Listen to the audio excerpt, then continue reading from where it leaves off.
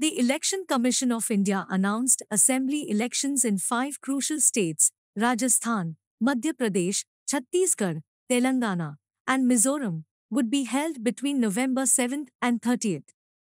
The counting of votes would take place on 3rd December for all the five states. There are a total of 16.14 crore voters in the five states going to polls, which is approximately 1/6 of the total voters in country. Harvard University professor Claudia Goldin received the Nobel Prize for Economics on Monday in recognition of her groundbreaking research that has significantly advanced the understanding of the gender gap in the labor market. Israel imposed a total siege on the Gaza Strip on Monday and cut off the water supply as it kept bombing targets in the crowded Palestinian enclave in response to the Hamas surprise assault it has likened to the 9/11 attacks. A protracted Israel-Hamas conflict could spur oil prices beyond India's comfort zone, and even if the government holds retail fuel prices ahead of critical elections, wholesale prices may spike and a higher import bill could pressure the rupee.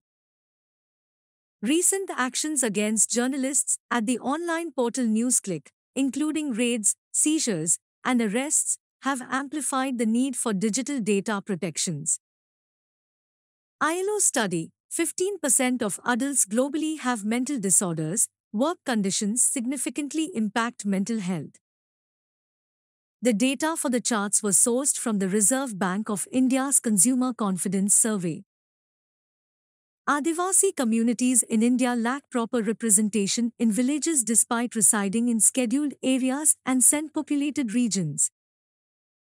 The future of AI models lies in multimodal systems for more comprehensive human-like cognition. The Periodic Labour Force Survey, PLFS, carried out by the National Sample Survey Office, NSSO, has reported that unemployment rate in urban areas of the country has shown a decrease during the period April to June 2023. The national survey processed details from 5,639 first-stage sampling units, FSUs, and 1,67,916 people from 44,190 urban houses. Foreign ministers from multiple countries to attend IORA meeting in Colombo, Sri Lanka to assume chairmanship.